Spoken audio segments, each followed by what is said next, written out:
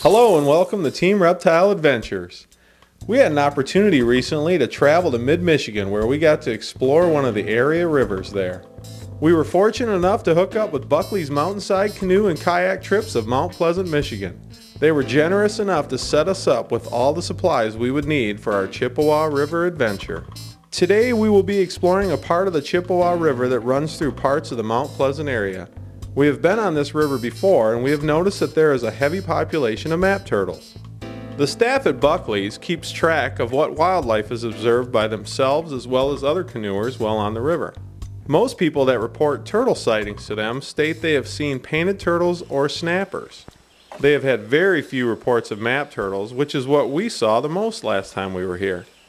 In fact, it was the only species of turtle that we had found on our last adventure on the Chippewa River.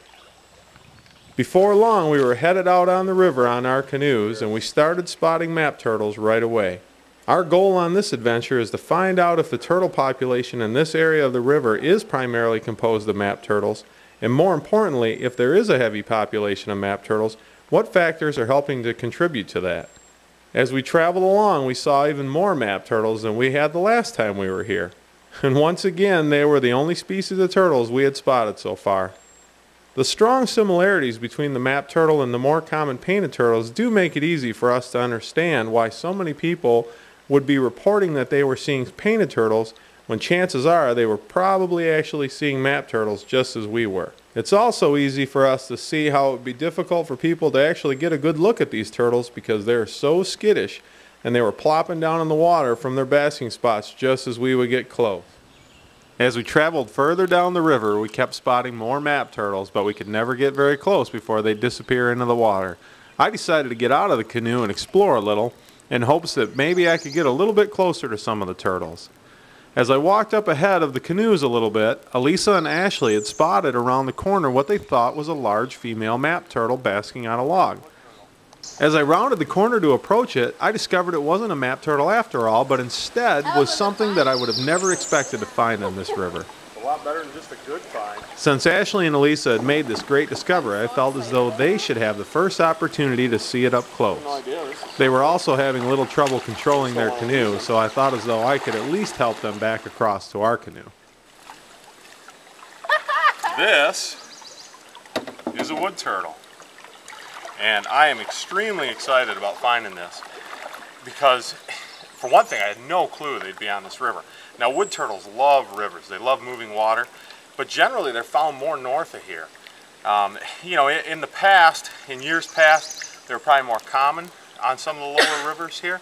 And I've even heard rumors that they're on the Flint River, but I've never found them down there. But the girls, Ashley and Elisa, just were pointing when I was going after one of the map turtles. There's a million mosquitoes here, by the way. But when I was going for one of the map turtles over here, the girls were kind of stuck over in a corner there by a tree, and they could see this big turtle sitting on a log over there. And I just assumed, okay, maybe big female map turtle, even when I'm walking up on it. And then I start looking, and I see the orange on it, and the first thing I thought is, you know, the only turtle that has orange on it that I know of is a wood turtle. And of course I'm like, there's not going to be a wood turtle here. But guess what? It's a wood turtle. And these turtles, we found them up in the Sheboygan area. They're very strong legs and claws because they like to dwell on the land a lot, and so they need to be able to.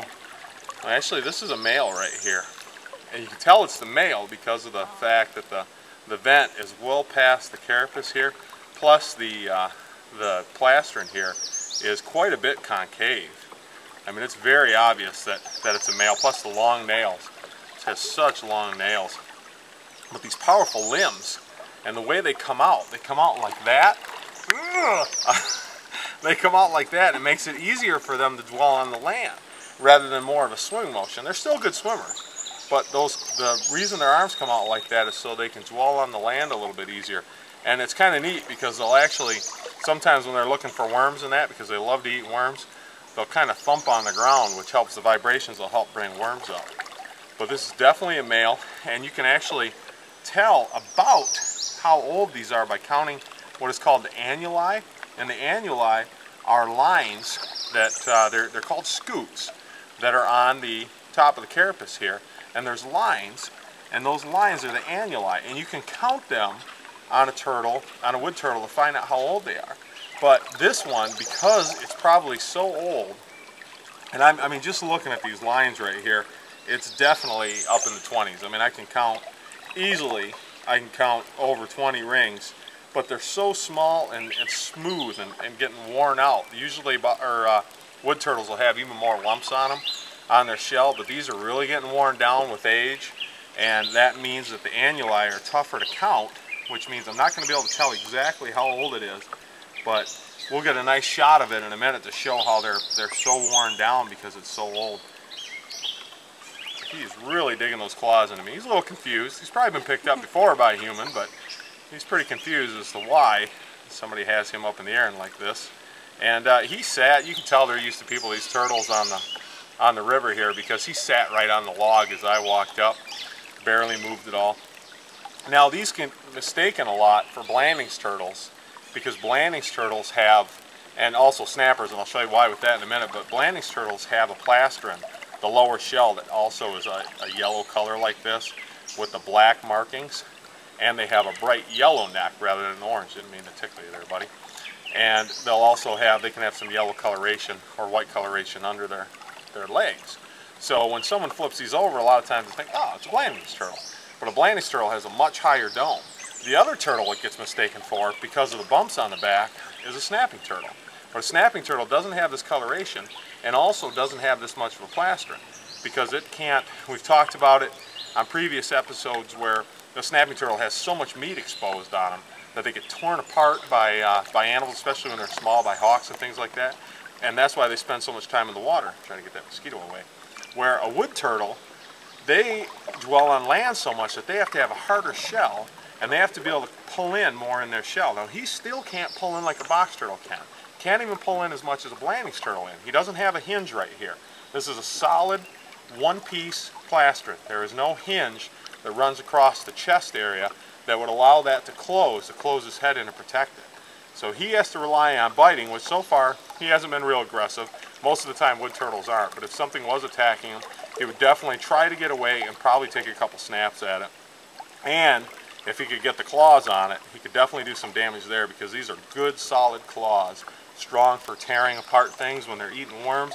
They'll grab it, wish you could demonstrate right now, grab it like that and pull it away with their limbs. They don't have teeth to chew. No turtles have teeth to chew. So they rely on, oh, this poor guy, they rely on being able to grab it and use their forelimbs to just tear it apart. That was just raking across my forearm there.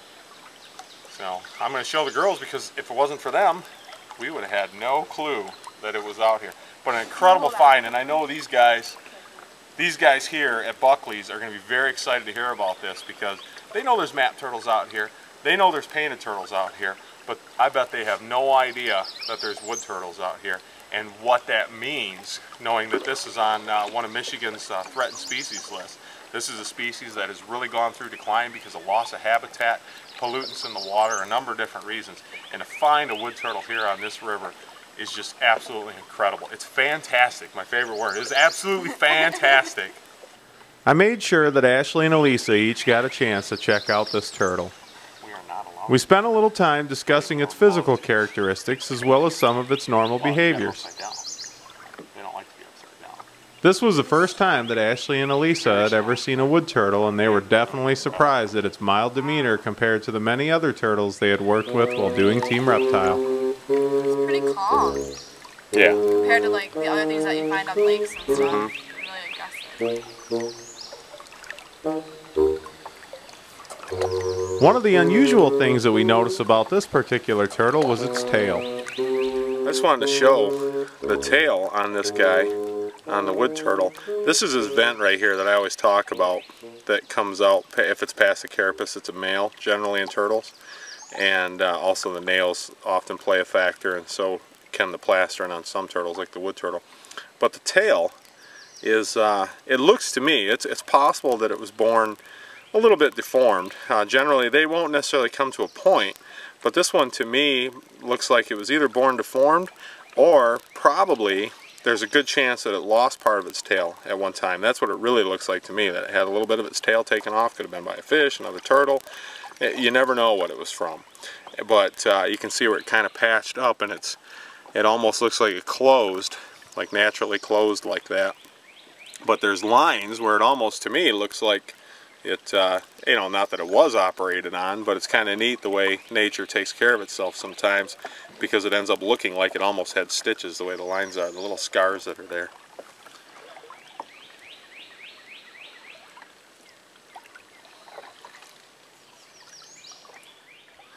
You can see the annuli that I was talking about generally will stand out.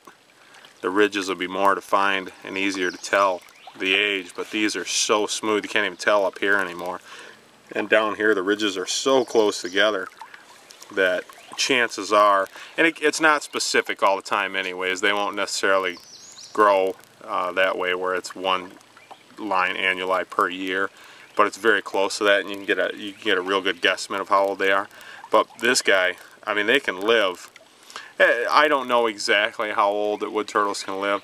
I can't remember what the exact age was of the oldest captive one is, but I know that this one right here is at least 25 years old. I'm sure of that just from this, just from how worn down his shell is. He's been around quite a while, and we're going to leave him on the river. You can't keep these. We are really not. We shouldn't even really be handling these. I'm doing it for an educational purpose.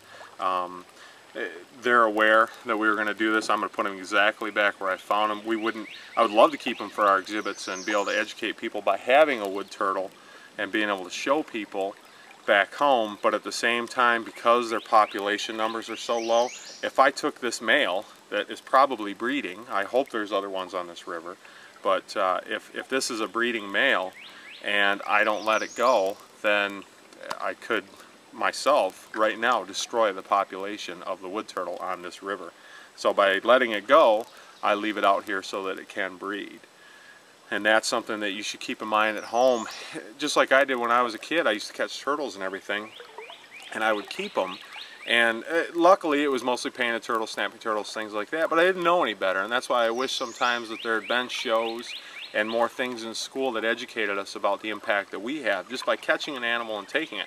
If you take a big snapping turtle out of a pond and it's the only male in there or female in there, you just killed off the population of snapping turtles in that pond. You may have a couple that survive for a while, but you're not going to have any new ones unless more move in. And because the numbers in the state are so low of the wood turtles, by taking this one out of the population right now, I could really seriously have a huge impact on the population of the wood turtles here in this region, but more importantly within Michigan, because just like I said, I may destroy population just by taking one turtle out of it. So keep that in mind when you take turtles, things like that, and especially you kids at home that do like what I did when I was a kid. But we'll let this guy go, and we'll be on our way and see if we can find some other neat things. I would highly recommend when you're out here on the Chippewa River, you go canoeing rather than walking through the river. Because it turns out walking through the river takes a lot longer than canoeing. Oops, I found some rocks. Whoa! Found some big rocks. This is why we're finding so many map turtles. I didn't notice it the last time we were out here, but there's all kinds of clams in this river. And in fact, this is one of the biggest clams I think I've ever seen. This thing is huge. But map turtles, especially the big females, love to tear apart clams and eat the meat inside there. I don't want to pull this apart. I mean, this is a big clam. I don't want to pull it apart and break it. But there is, it's hard to keep the boat still when we're on the river like this, but there is a lot of meat in this one right here. An awful lot of meat. And the male map turtles will eat a little bit too of the clams, but generally they're going to go for the smaller clams. And the big females, they'll go for the smaller and the bigger ones. They'll just tear them apart and break them open. But their jaws, the big female jaws with that wider head and stronger jaws, and plus just the size, they're just the females are a lot bigger than the males. They are able to take these and break them apart a lot easier than the males. The males have smaller heads, not as strong as a beak, and because of their smaller size, they can't break open the clams as easy. Another thing I just found on this one though that's kind of neat is there's a leech on this one, which is kind of unusual because it's probably not able to do much with the shell there, through the shell. Generally when you find leeches, they're on the meat part of something rather than on the outside shell. So it might just be making its way across, probably doesn't even realize what it's on right now. That's a big clam. That is a big clam. We're being in a river. Boom! It shook the ground, it was so big.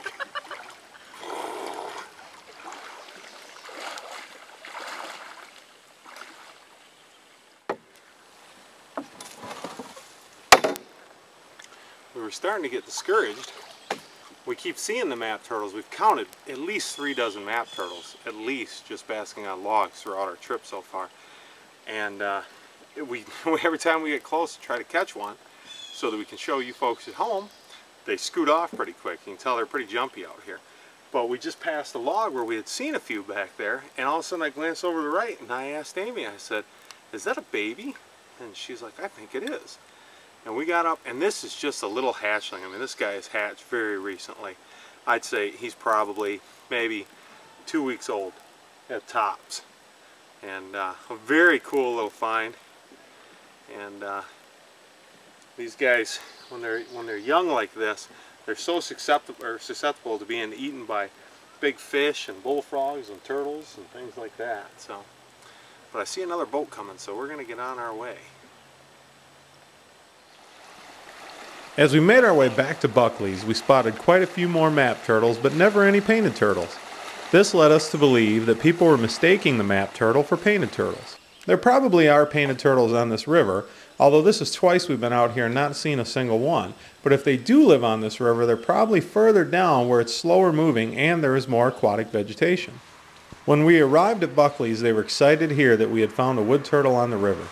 When we showed them pictures, they said that they had actually seen some on the river before, which is a real good sign for the wood turtle population. We then showed them pictures and video of some of the many map turtles we had seen along the river. Our discussion from that point helped confirm that many people, including staff members, had been mistaking the map turtles for painted turtles. We explained to them some of the major differences between the two species that help make identifying each species easier.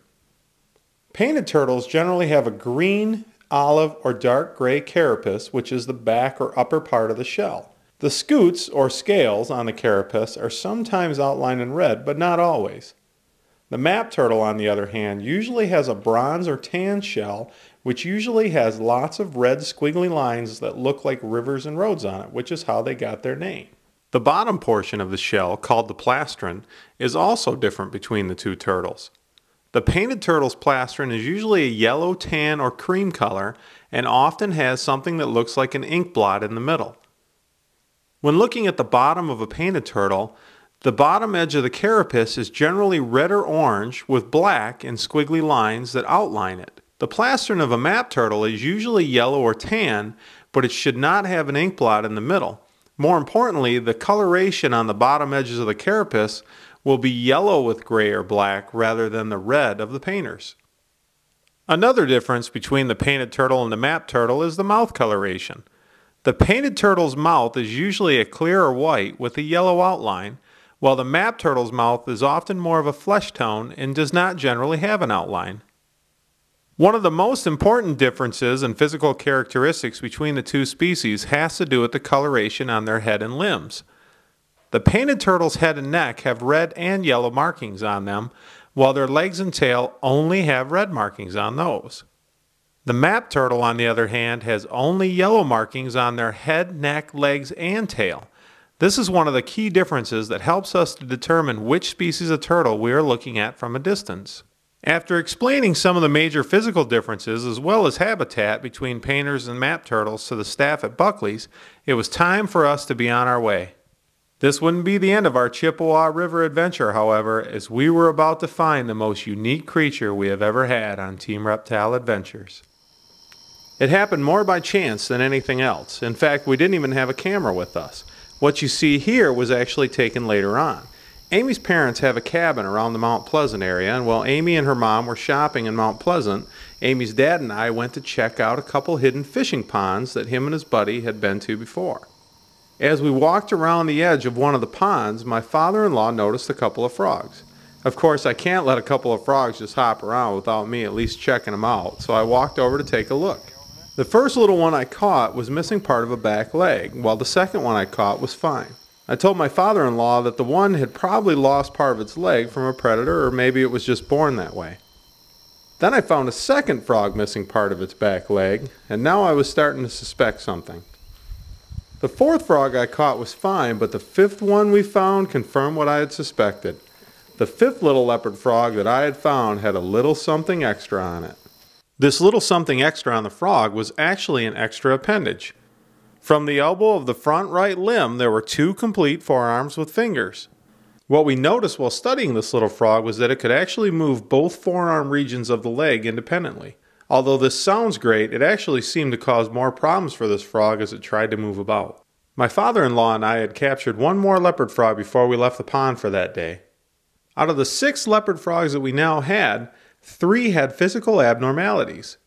2 were missing parts of their hind legs, while 1 had an extra leg. Now, I had mentioned earlier that I suspected something after we had found the first 2 frogs with parts of their limbs missing. When I found the frog with the extra limb, that confirmed what I was thinking. What I had suspected was that these frogs had mutations that caused their abnormalities. Mutations are sudden physical or chemical changes in the genetic makeup of an organism. Now, the little 5-legged frog obviously had a change in the normal genetic physical makeup of it. There's usually some sort of circumstance or combination of circumstances that will cause mutations. After looking closely at our 5-legged little friend, I was pretty confident that Dr. Xavier and the X-Men had nothing to do with it. It was probably caused by some environmental factors. Scientists have found that most mutations, at least in frogs, seem to be linked to environmental stress. Leopard frogs suffered a tremendous decline in numbers over the last 30-some years. I remember as a kid seeing them everywhere. Now their population is much lower, and they are struggling to survive in regions where they had been the most abundant frog species years ago. Much of the reason for the decline in numbers, and probably the mutations, can be blamed on pollution, fertilizers, pesticides, disease, and also loss of habitat. All of these factors cause stress. Think of how we as people react to stress. Well, the leopard frog didn't seem to handle it very well, and for a while they were really dying off. Although mutations are nothing new, there does seem to be an increase in the number of frogs found with them.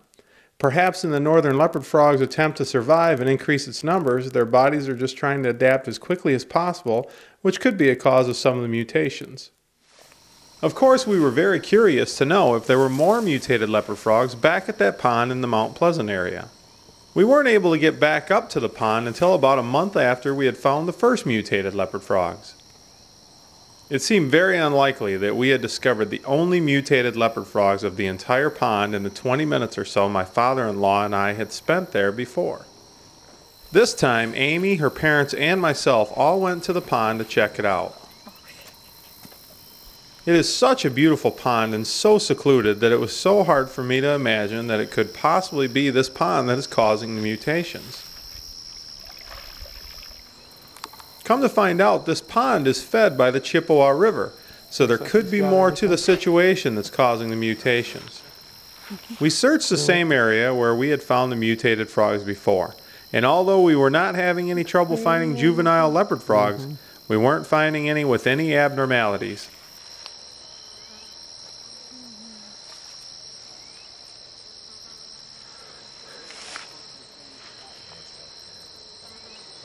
Hind legs look normal. Oops.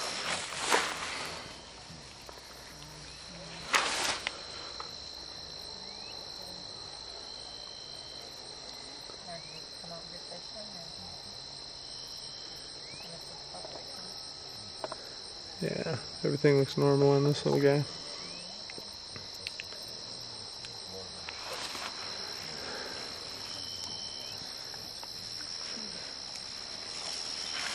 One of the very last frogs that I found quickly caught my interest. Looks like he's fine too. Should be watching the face and everything though, make sure there's no... There appeared to be something unusual with one of its hind feet. After closer examination, I realized part of its toe was missing, which could have simply been caused naturally.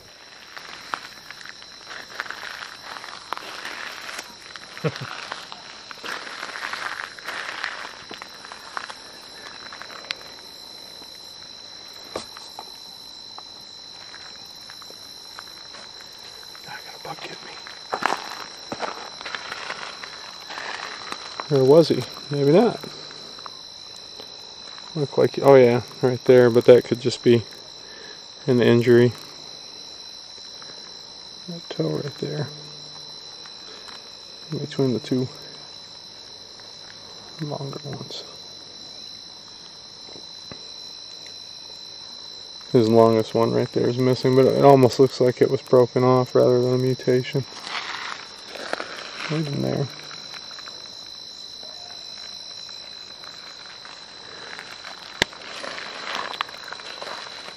Everything else on him looks normal.